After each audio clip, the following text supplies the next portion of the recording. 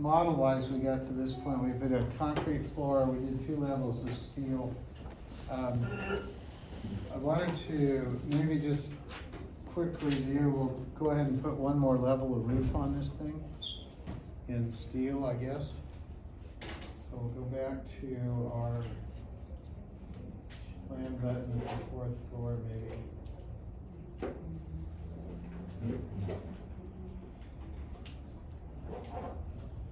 We're going to get out of this TDD right here. Here we go.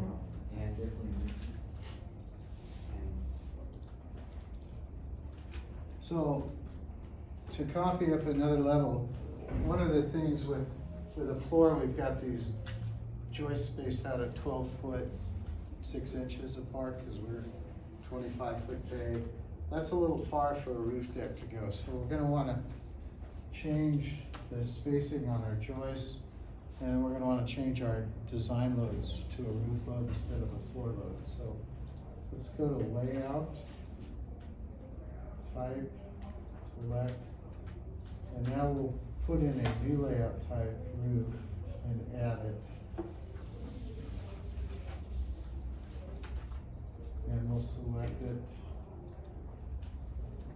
We have nothing there, so we'll go back to layout type, and we'll go to copy this time. So we want to copy what's down below. And we'll copy the steel floor. We'll do grid lines, beams and joists, columns. We don't have any walls. Decking. Let's not do decking, and we won't do loads.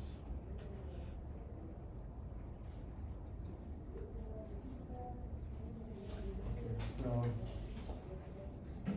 kind of got everything.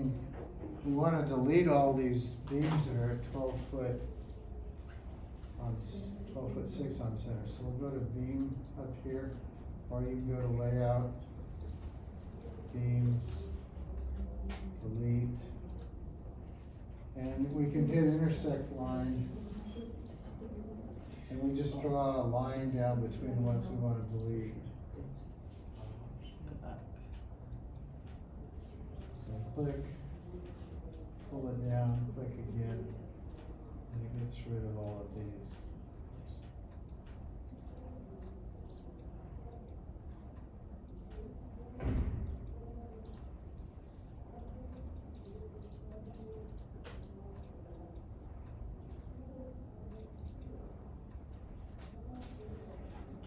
Okay, so now we want to put in joists at, well, we're 25 feet, so a third of that, about 8 foot 4 inches. That'll give us 25 foot module in it.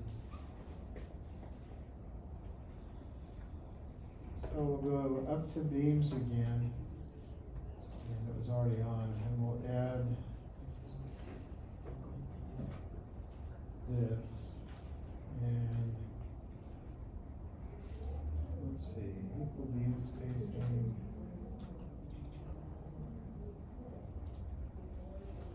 Okay, units. So 8 feet is what, 96 inches?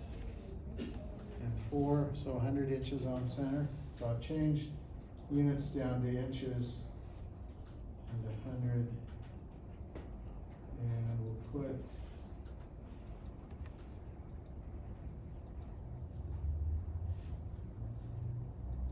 hit add, and we'll see what happens here. So now we have beam space to 8 foot 4 on center, which is a nice number for 1.5 inch metal deck. This is what you use on a roof.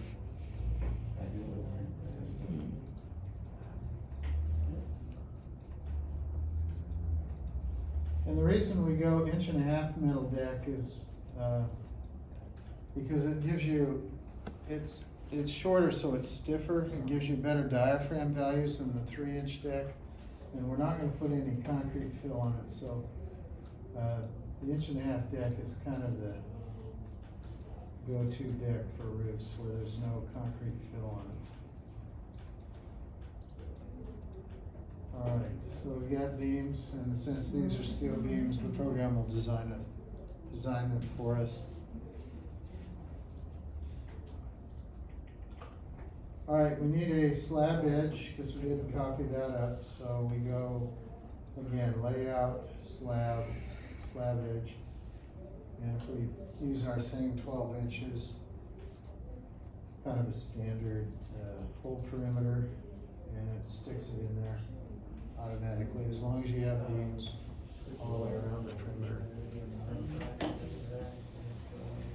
All right, we need a deck on here. So we'll go back to our decking. And this time we want a non-composite deck. So we're gonna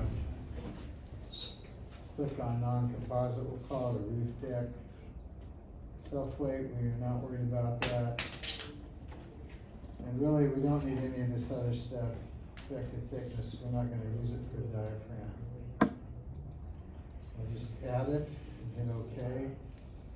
And then we'll lay out, slab, deck assign. And again, we'll go the short direction, so up and down. One-way deck, up and down. Let's see, we want non-composite. There's our roof deck that we just identified, and we'll put it on the whole floor. And again, if you can kind of see these purple lines, they go up and down, indicating the deck directions. All right, loads, we need a roof load.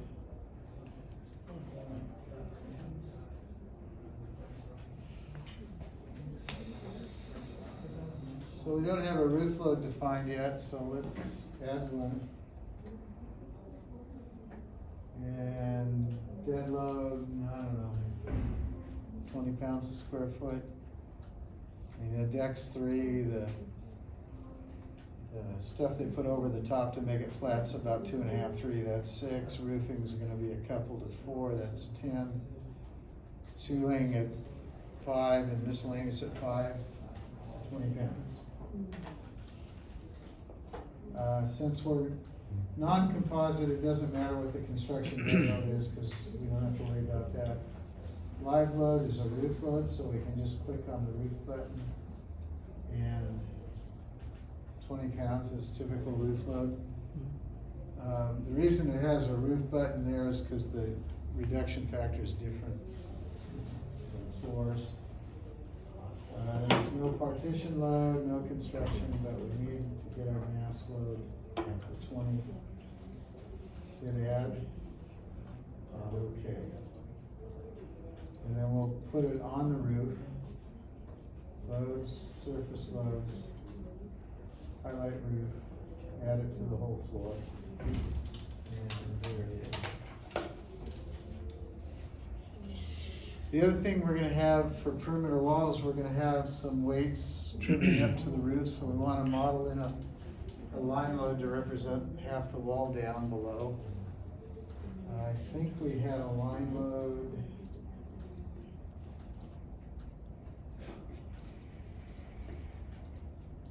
We had an exterior wall of 300 pounds a foot, and that was for a typical floor, which you have half up and half down, right? So you have a floor will be 14 feet or something, or 13 floor to floor.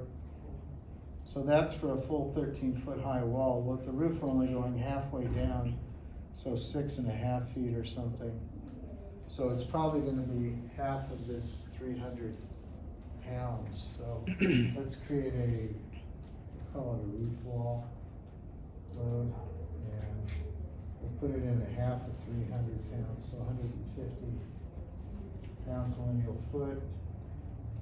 Live load will be 150. Again, this is in kips per foot. There's no live load on the wall, and that's really it. So we'll add that to our property table, and then we'll lay out loads, line loads around the perimeter, roof wall, and we have a whole perimeter button, which is really nice. So click that, and it sticks it all the way around your perimeter.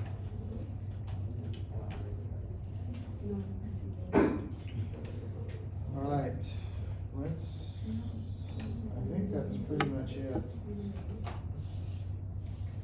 Let's try a data check and see what happens here. So no errors or warnings, so we're looking good.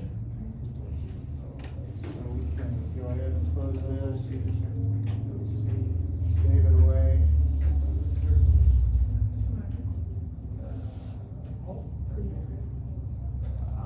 Okay, so I just did the 3D view. You can see it's not in here, so what did I forget to do? Just because I have a typical floor layout doesn't mean it's in the model yet.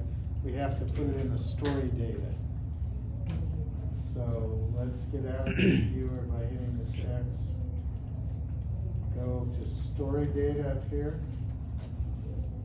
And I've got a second, third, and fourth floor. I need to now put in a roof. So we'll call it roof. And we want the floor type to be the roof type. We'll click there. Let's see, we're about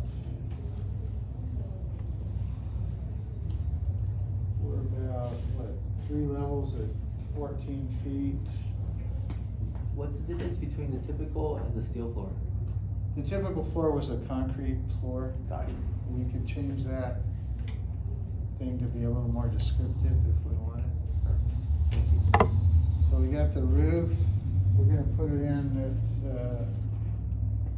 get back to inches. Do that in here? No. So we'll go 168 inches again with the same height. And so that's what, 14, 68, it's about 14 feet, isn't it? So column, you generally don't splice it till about, shipping is about 40 feet. So we got 15, we got 45 feet. I'd say we're gonna have to splice this, well, it's, the ground level is concrete, so we only have 3 levels at 15 feet. They could probably ship that without too much trouble, so we'll say no splice level here. And we'll go ahead and add it. So now we have a roof and we'll hit OK. Now if we do our 3D view, we should see this roof right there.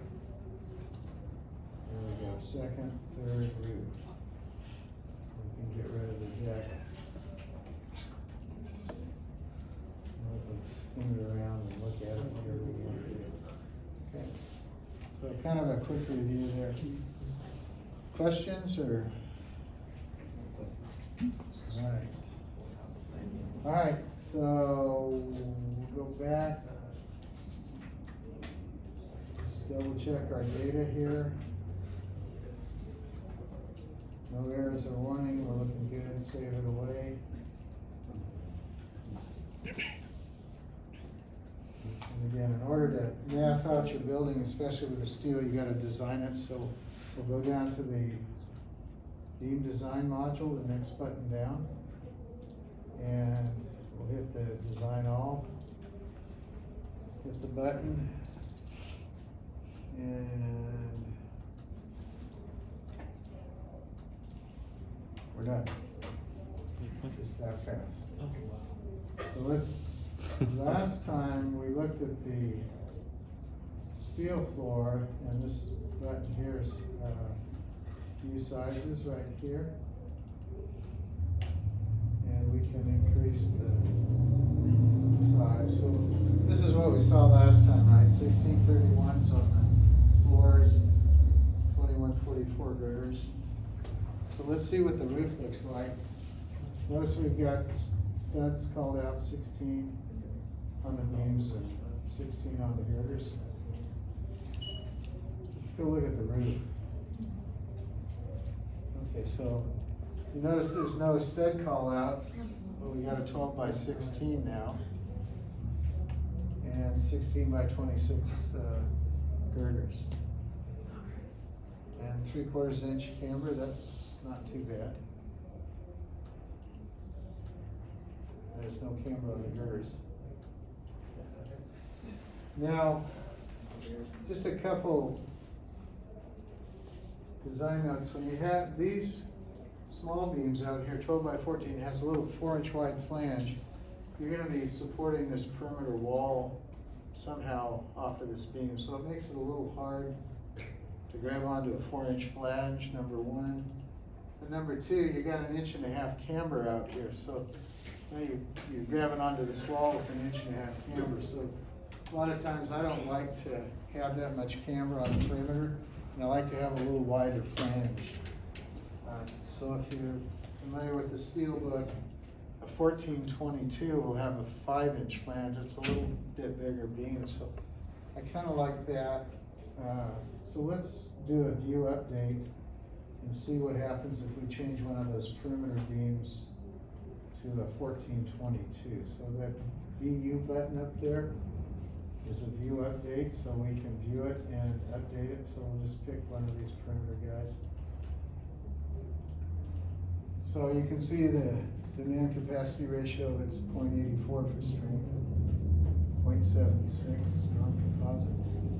So we can scroll down in this box here till we find a 1422. Oops, this one faster. Right there. And we can hit analyze. And deflection wise, we're at 0.8. We have no camber this time, which is really nice for perimeter stud walls. The guys, contractors like you when you have no camber on the perimeter stuff. So let's update the database here. And this will override the optimization, which is what we want. And now we have a 1422 without any camber. And then I would go around and, you know, do this one, all of them like that. And that's just I think it works out better, the detailing's a little easier. All right, so we got a building, we've got the gravity system. Let's get out of here, go to the column module. So you kind of walk down these buttons over here on the left. This is the column design module. I think I'll go back to the beam design module. You see this yellow light right there? What that means is that I have overridden something in the optimization, and it's probably okay, but what it hasn't done is it hasn't updated the mass of that beam because I overrode it. So if we go back and hit back to the beam module, and we hit design all, this DA button here, it's going to go back through the design, and I think it's done already.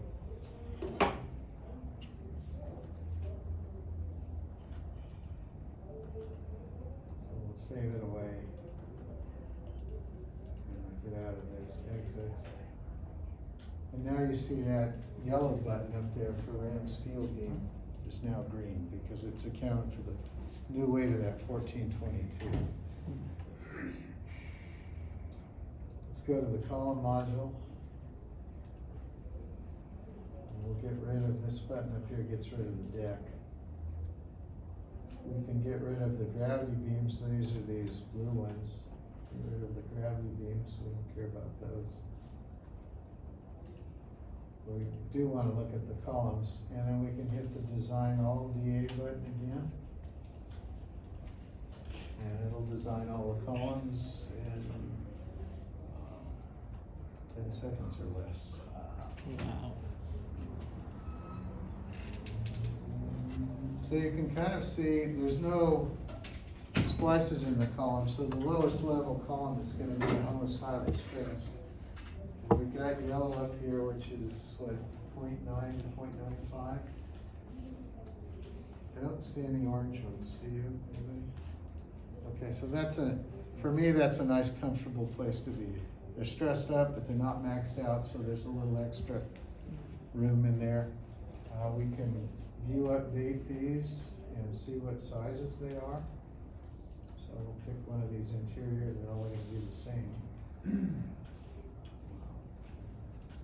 So there were 3 trial sizes over there on the right, a 1448, 1245, and a 1045. And it looks like the 1245s are the lightest for some reason. It's interesting, a 1045 you think is the same weight, right? Well, it should be the same, so there's some round off in there. So it selected the 1245s as the standard column. Here's the interaction equation, so we're at 0.92.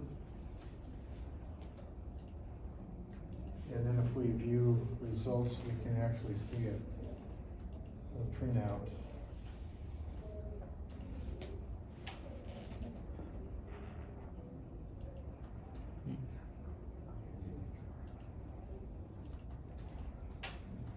So 1.2 dead plus 1.6 roof, looks like it nailed the design. So then the live load, these are the live load moments that it used for the particular load case. And down here at the bottom, kind of gives you all the different parameters. It looks like there's 6 pages. This particular one is this is the roof level. We go down one. There's the interaction equation for the roof level only design of about 0.2. So not highly stressed at the roof. Here's level 4. And about 0.6 for the interaction equation. Level 3. We're going to be at 0.84, or 0.92 rather, that's the other equation. And that's it. So that's the first lift of this column.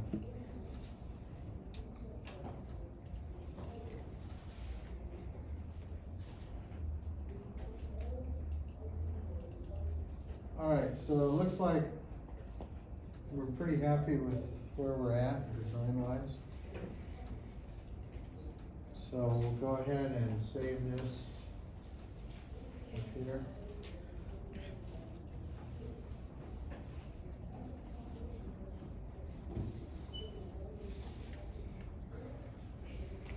All right, any questions before we go on to lateral design? This is kind of what we want to get to, right? So we save this away and get out of here, and we'll go down to this frame design. That's your lateral module. Wait, Wes, I have a question. Yeah. What would the company you work for charge for you to do this? Whatever, with how far you are right now? How far? Yeah. They would charge $150 an hour. So let's see, it's taken us what? Well, I could do this in an hour, but it's taken The flex. almost 2.5 hours to do it in this class period. So yeah, our charge out rate for me is $150 an hour. Yeah. It's kind of low, isn't it? I thought it'd be more. Well, you might want to go to work for, I'm sure Dr. Hazelton pays more.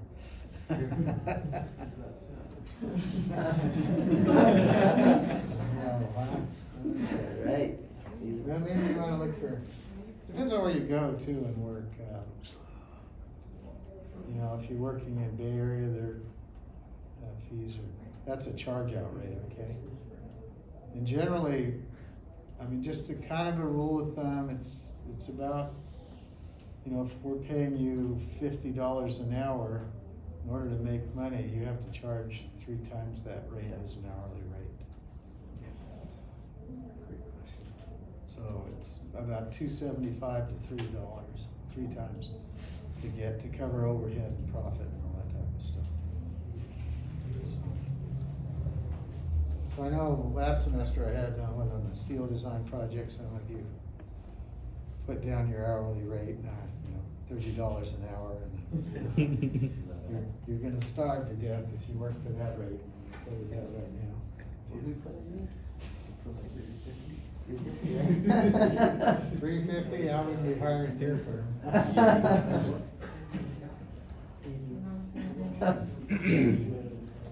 But the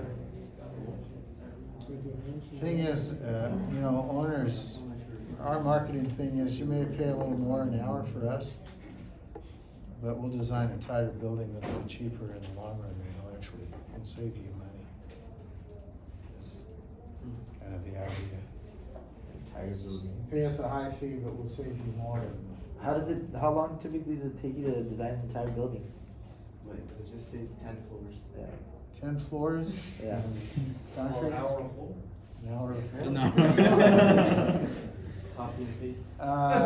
Lots of times, designs can vary depending on what you're doing. We can do a parking structure like the one across the street in about 2 months. 10-story steel building would probably take somewhere 5-6 months maybe. To design it? To design it, depending on how complicated it gets. So Parking structures are fairly simple. 5-6 months times like the weeks times the hours, 8-hour days. Yeah. I'll do that right now. Yeah. In a 10-story building, you'd have more than one engineer working on it.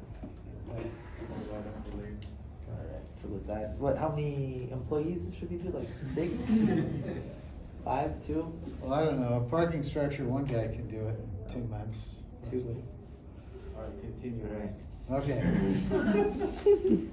Luis is figuring how to get rich, being an engineer. Right? All right. Okay, so let's see.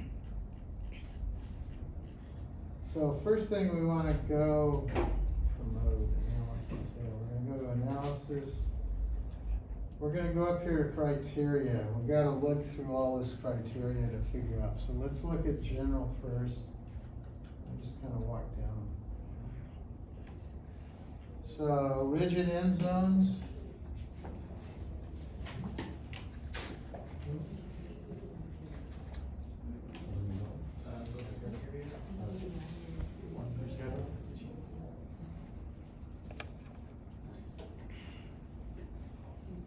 This is an elevation of a column and a beam. If you're doing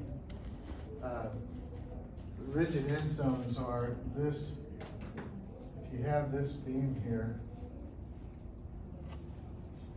and it frames into a column, the stiffness in the area of the column gets very, very high because this thing goes up a floor and down a floor, whereas the beam only has a depth like that. So when we model this, we pretend there's an infinitely stiff piece to the center of the column here. This is the end zone. So this lets you choose if you want to assume that this thing doesn't deflect at all, it's totally rigid. And so you have a deflecting shape that might look, if it was like that. So you can ignore the effects of the rigid end zone, and usually on steel columns they kind of do. Ignore it. On concrete,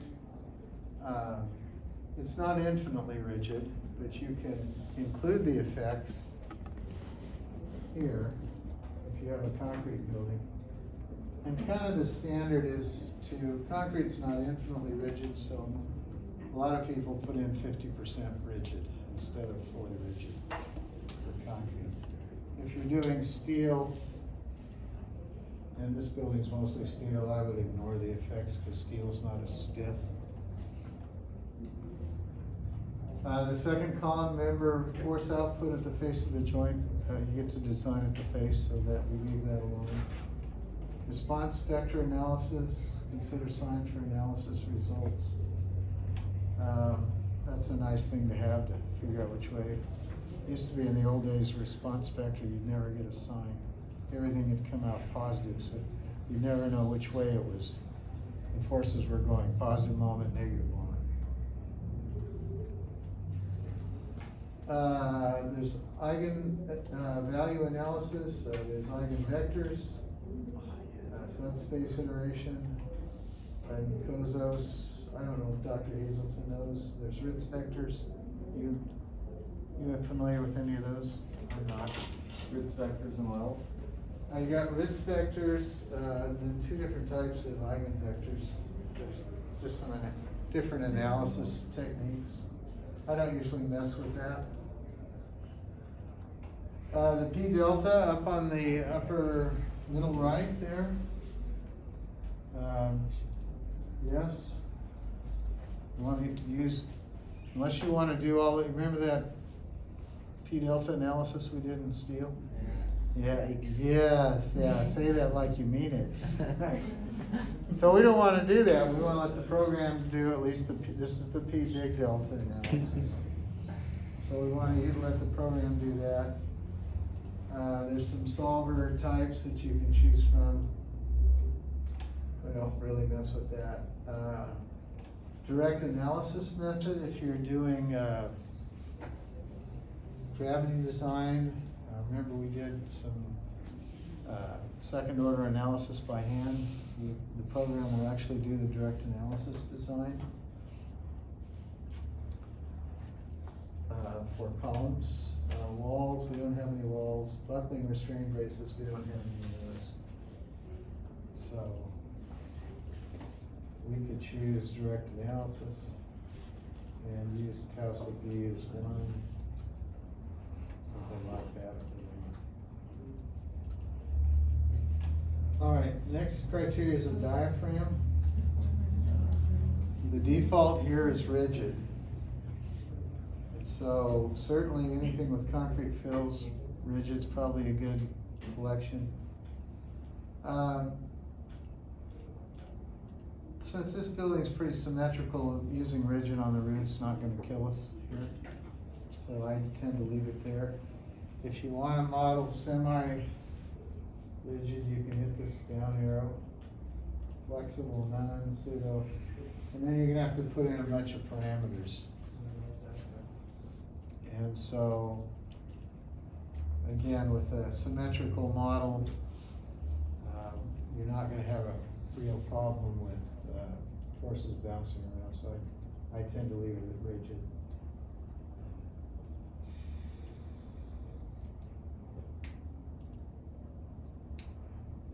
We don't have any two-way decks.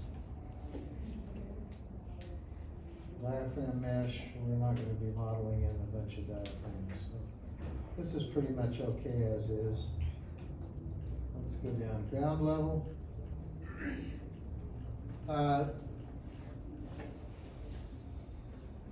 If you have a basement and you've modeled it in, you can define your ground level as your first elevated level here. Our ground level is at ground, so no big deal there. So we'll leave that at the base. And wind generation, same thing at the base. But if you're modeling in a bunch of basement levels that are underground, you don't have any wind on those levels. So this is where you could change that if you need to. You guys won't be reading it. Redundancy factors, the program doesn't do, since they changed the code, you can't model in the redundancy factors anymore, so you can just leave this alone. You'll have to hand calculate them. That's where, if you don't have enough bays of frames, the code will make you add 30% to your earthquake forces. Because you don't have some resiliency there if you lose a bay of frame. If you have 2 bays of frame and you lose one, you've lost half your lateral system on one side. So the code's going to penalize you for that. What else do we got? Reduced beam section. This is if you're doing a steel monoframe and you're going to got a steel beam coming into a steel column here. And if you look down on this right here, that's that column looks like this. The beam comes out, the center of the beam is here. And they put this, they call it dog bone. They cut out part of the flange, so they're making the plastic hinge form right in this zone here, and they're protecting the connection to the column. And so you guys I don't know, has anybody looked into that yet? There's a number of different ways, methods. The dog bone is one. There's some proprietary things where they've actually done some testing.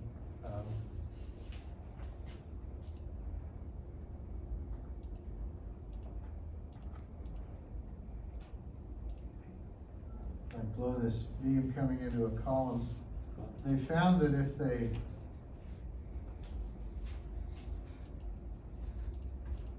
cut a little slot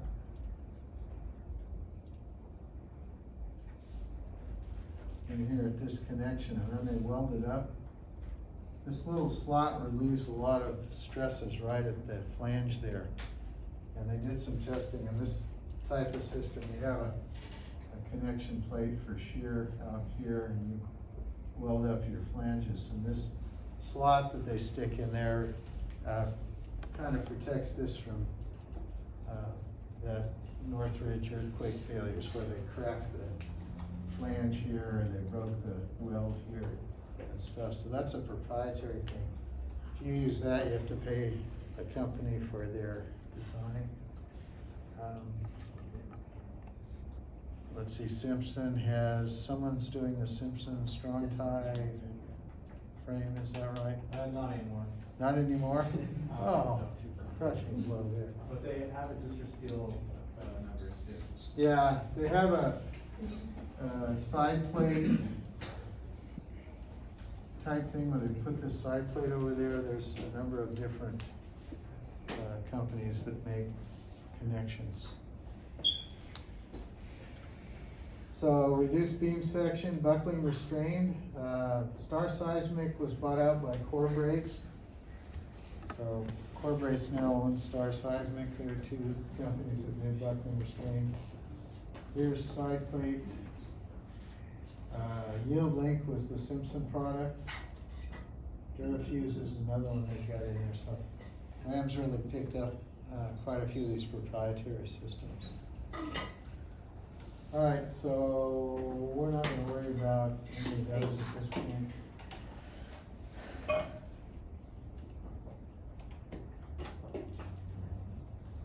So do you want to take a break? Let's do it. Let's do it, and then we'll come back and we'll go through some of the other criteria. Program, like your share.